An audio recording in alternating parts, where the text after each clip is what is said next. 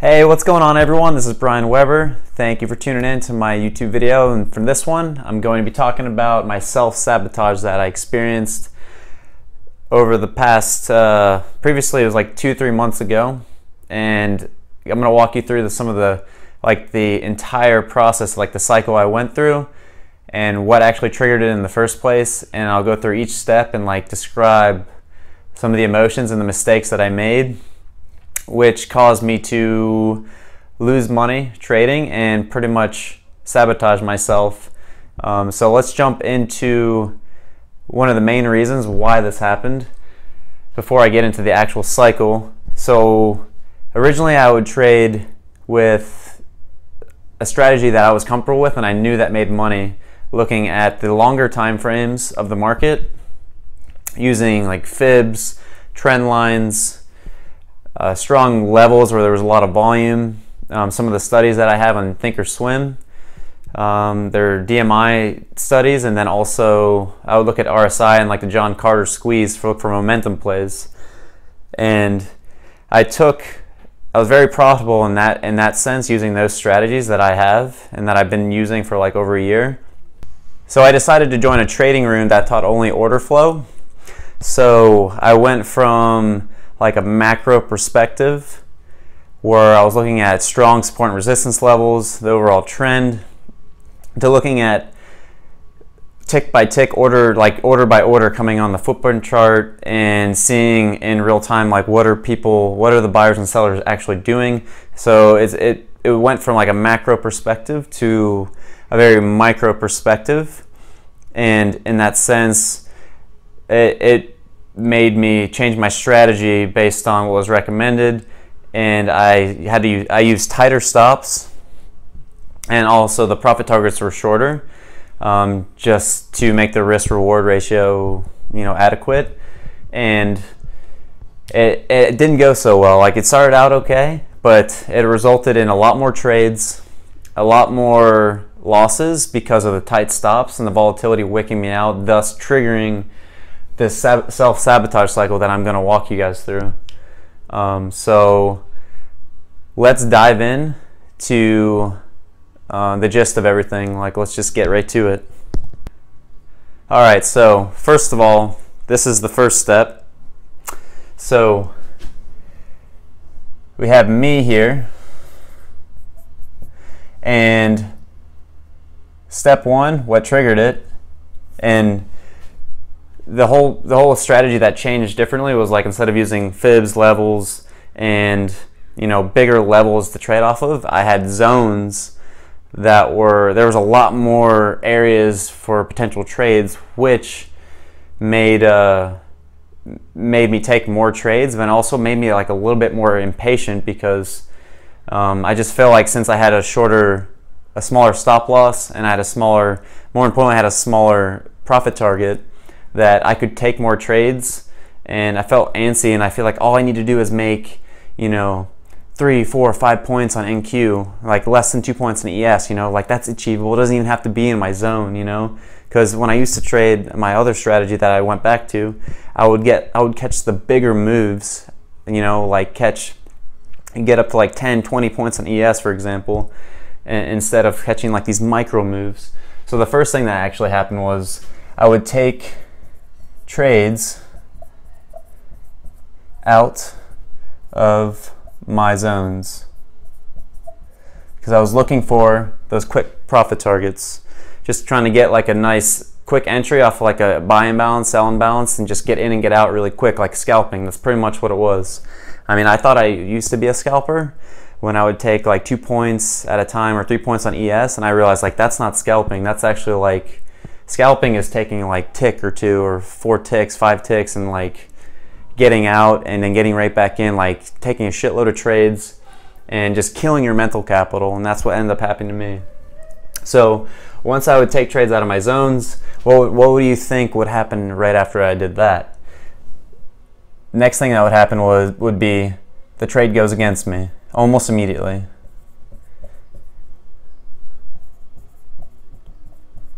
So you can imagine, once that happens, my fear is going up, and my anxiety stress level is going up because I'm like, holy shit, I just entered the trade and I was looking to make a quick buck, you know, pretty much entering in the middle of nowhere, middle of the freeway, I like to say.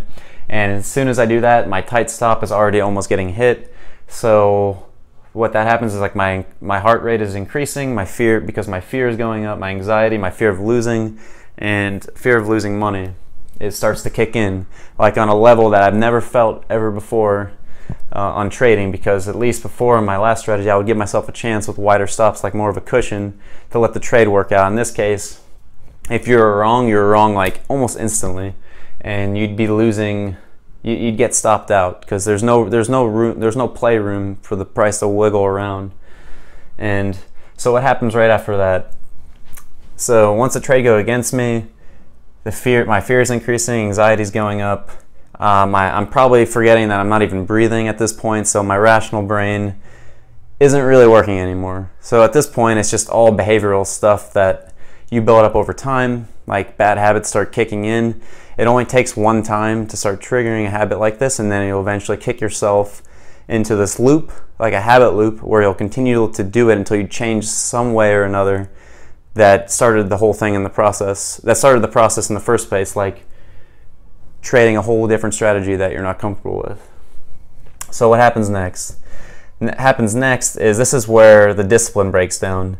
So I either move my stop because I think the trade's gonna work, I'm confident in the trade, I know, it's not even that, because number one, I'm taking the trade not even in a support or resistance zone, because I feel the need to get into a trade. So I move the stop thinking like, oh, I'll just give it a little bit more room, you know, I'll move the stop under where it originally should have been, thus increasing my risk substantially. And then if I move the stop, which will almost always happen, move the stop and then add to the position, because it's now in the level where I should have bought it in the first place, but now I'm already in a losing trade and the risk is more than I already planned to use in this trade, but yet I go ahead and add in the area that I should originally went long with the tight stop that I had, and now my leverage and my risk on this one trade is now as much as like 2 or 3 trades. So at this point, I'm hoping that this losing position will come back and get me out for like a tick or break even, because now I'm just desperate to get out for no loss at all. So what happens next? You can imagine majority of the time, nothing good happens after this. So what happens after this? I might need to make this a little bit bigger. So get stopped out for a big loss. And at this point, I'm pissed off. I can't believe I just did that. I should have made money on that trade, even though I lost the money. Like, I feel like I was right, even though the market told me I was clearly wrong, because I made every mistake in the book at this point, you know, as an amateur trader would do. And this is like, I feel like what most beginner traders, one form or another, will go through this cycle. If you haven't and you've been trading for a while, I wouldn't believe you that you haven't had experiences like this, because this happens because it's, I would say, 80% psychology in trading. It's like the 80-20 rule, Pareto principle. But after I get stopped out for a big loss, you can imagine this is where the revenge trading comes into play. This is where you really fuck yourself with trading, and this is why most people give up, and this is how most people blow up their accounts really fast. So originally here I had 1 lot. So I had 1 lot here. Let's say I had 2 lots here. So now I got stopped out, I'm pissed, okay? And now I'm looking to get a trade almost immediately, take another trade right away, when I obviously should not do that. You know, you should take a break, 5, 10, 20 minutes, whatever it takes, go walk outside, come back. But no, the emotions are brewing. I've lost my ability to think logically. It's straight emotions right now at this point, because I'm not feeling good right now. I'm riled up. So right now what happens is revenge trade with 2 or 4 lots, or sometimes more. If you don't know what revenge trading is, that means almost immediately after you get stopped out, you're entering the market right back again. Like you're like pissed you got stopped out, and you're entering almost immediately, sometimes that market, to get stopped out again, because that wasn't a good planned trade. You're just trading on emotion, hitting buttons that you shouldn't be. Once you got to this point and you got stopped out for the first loss, that's when you should have stopped for the day. But tell you what, it's really hard sometimes to control yourself once you get to that point. And the one way to stop this, and I'll talk about it, is to not even get to number 1, because once you get to number 1, you already started that loop. So once you revenge trade, once I was revenge trading, took a trade immediately after I lost. More position sizing, because I was thinking, you know what? I had used 2 lots on this. I lost like, I don't know, $300-400. All I need to do is make like a scalp, a winning scalp with some more contracts, and I'll get the money right back, and I'll be back to break even. Yeah, that might work sometimes, but then there'll be some times where you really get kicked in the balls, and that's what happens. And get stopped out again. And sometimes, instead of getting stopped out, this might happen again. Move the stop and keep adding to it, where you're really, that's how you really dig your account into an early death, right there, into the grave, you know. And it could take one day, and you could lose thousands of dollars just by doing this. And then after that happens, you get stopped out again. So at this point, you're really pissed, and maybe you get to the point at this area where you've lost enough and the pain is too much and you can't take it anymore. So you decide to stop trading. You lost a couple hundred, a couple thousand, whatever it is, whatever your pain threshold is. You realize, holy shit, what did I just do? I can't believe I just did that. Is this real? Refreshing your balance on your broker. Did I really just lose that much money? And you did, because you didn't follow your original plan to take the trades that you should have in your zone. And I will say right now that sometimes, even when I would take trades in my zone, this would still happen because of the tight stops. I would get wicked out because the stop was so tight, and it would go against me, and I would get pissed and try to chase the market after that point. So that's using a whole different strategy with the tight stops. That this whole thing, it triggered other versions of what I'm describing right now. And then after this, revenge trading has pissed you off and you've hit max loss that you can take. And now here you promise yourself you'll never do it again. Never again. And we're human beings, we're full of emotion, and the only reason why we do this is it makes us feel good. That it makes us feel like it's okay that we just lost that much money, because it'll never happen again. Like, I will never be that stupid to do that again. But in reality, all it takes is this to happen again, take a trade out of your zone, and then this whole thing will happen again, to the point where it'll result in a bigger loss or a decent. Trump trains here. I live right next door to the trains track. But anyways, so once you get to this point, you're trying to promise yourself, I'm not going to do this again. But I'm telling you, if you don't change the original thing that caused you to start this cycle in the first place, you'll continue to make the same mistake until you have no money left. And that's when I realized, I think I lost like 25% of my account. That's because I only trade with like a $12,000 to $15,000 account, like 10 to 15 because it ranges. And I lost like $2,000 or $3,000 doing this. And at that point I was like, okay, I gotta stop, because this isn't gonna work, you know. So at this point I realized I gotta break this cycle right here. So I gotta start with number 1.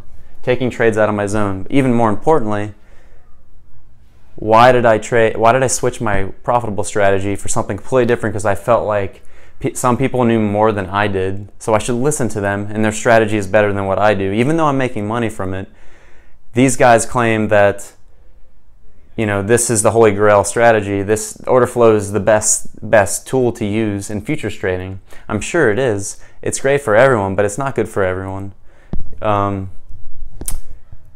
It's not good. It's good for someone, but it's not good for everyone, you know?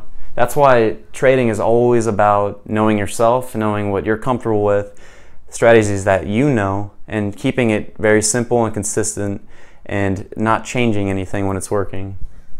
So I'm really curious to know from you guys that are following me, have you guys or gals ever experienced your own version of your self-sabotage cycle in your journey as a trader? And I would really love to hear how you recognize what you were doing and then took the steps to fix the problems that you had, to get back on track, to be a risk manager and stop trading based on your emotions. And if you drop a comment, I would love to hear about your story. And to sum up pretty much how I got over this, I kind of touched on it a little bit at the beginning of the video. So I went back to trading my profitable strategy that I'd use longer time frames. I would use 15-minute, 30-minute, combined with 4-hour and daily charts. So I would wait for like the bigger levels to trade off of, as opposed to like these little tiny buy imbalances and sell imbalances in the middle of where the market is. I look for like oversold and overbought conditions to look to take counter trend fades, and then if we're trending, try to buy the pullbacks or short the rips, you know. And on the bigger picture, it's much easier to be profitable and more importantly, take less trades, you know. I take like 2-3 trades a day now, as opposed when I used to do this strategy, I took like, no shit, like 15, 20, I took 35 fucking trades one day, because you know what, I have a small stop, I can just keep trading, you know. 60 bucks, 60 bucks, 60 bucks, you know, it adds up over time when you start screwing yourself like this, especially when you start adding. And I have one day where my commission was higher, it was more than the loss that I had. I think the loss was like 200 bucks. The commission was like 300, and you're like, what the fuck did I do? You know, excuse my French. But seriously, this is real talk and real shit in the experience that I've had. And I really got back on track, almost recovered all the money already in only like 2 weeks. And this happened in like 2-3 months. So I'm cool with that, you know. Once you get to know yourself, calm yourself down, get back to your morning routine, get back with the meditation, the affirmations, start focusing on your psychology more, go back to a strategy that worked, and just execute it like you used to. So thank you guys so much for watching this video, and I hope this was helpful for me breaking down the problems that I had and like what the step-by-step the things that I was going through and struggling after about 1.5 years as a trader, like doing well and then screwing myself by this. But being able to recognize it and then fix it, I'm pretty grateful for that, instead of just keep driving myself into the ground, at least my count. So thank you guys. If you haven't subscribed to my YouTube channel, please click that subscribe button that's popping up now. And like I said earlier, please let me know what you guys think in the comments and share your stories and experiences as well. And have a great rest of the day, guys. Talk to you soon. Bye.